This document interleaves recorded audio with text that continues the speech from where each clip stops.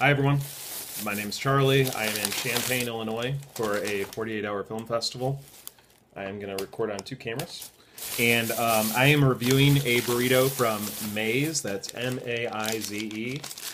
Comes in pretty nondescript packaging, looks like a smaller chain run by actual Hispanic people. So my expectations are pretty high on this one.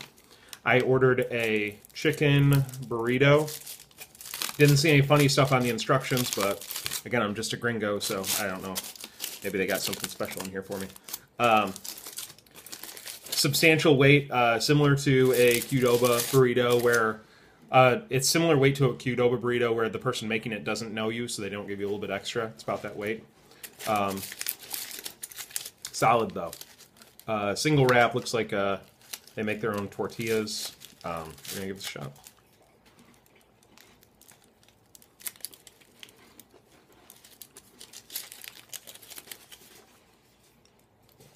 First bite, a lot more lettuce than I expected, and some interesting sauce, which I can't tell if it's just a cheese sauce or if there's some spice in there, but we're going to continue. I didn't get much chicken on that one.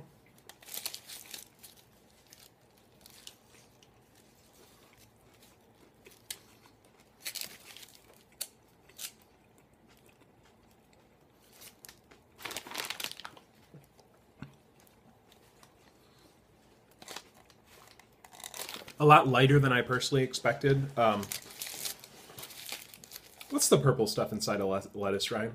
What's that called? Is that inside of lettuce? Like the purple stuff that's with lettuce? That's not an onion, is it? Onion? Oh, okay. So there's finely shredded onions, which I don't have a problem with. Cabbage, maybe? Maybe some cabbage. I'm gonna do one last bite and hope that I get something. I'm starting to taste a little bit of refried bean in there. Usually not a fan of that just thrown in a burrito, but it's fine.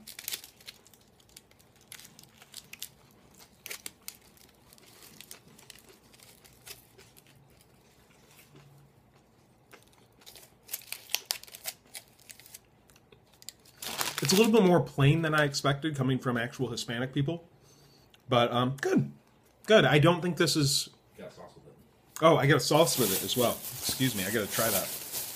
I did not get the sauce, or is it with the chips? Mm-hmm. So we're going to try a bite with the sauce, and then I'll move on to the chips. A red sauce.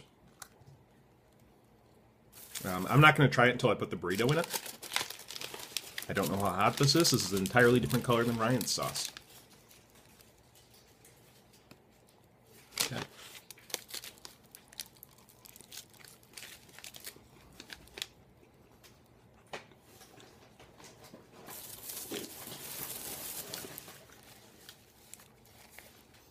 This is somewhere between a medium and a hot.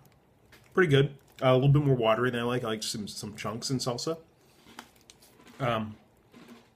It's not coming together like perfectly for me, but it's not a bad burrito by any means. This isn't another like Moe's thing.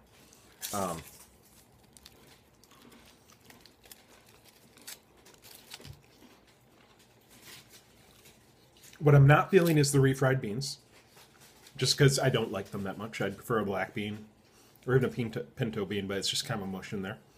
But I can tell they're making this stuff when you order it, not days ahead like Moe's probably does.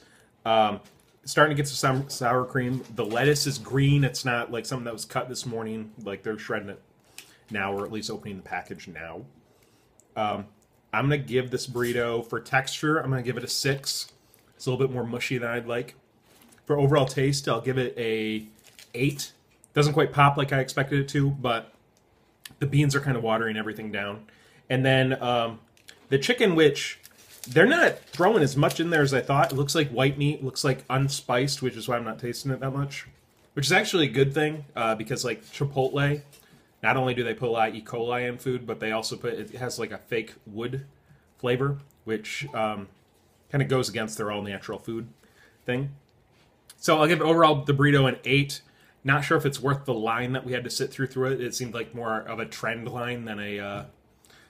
we love your food line, but there were actual people speaking Spanish that were ordering, so if they like it, I should love it, and maybe it's a problem that I've had too much Moe's and my palate's kind of damaged. So overall, Maize, 8 out of 10. Thank you, Champaign, and thank you, Ryan, for taking me to this travel burrito spot. I will see you soon.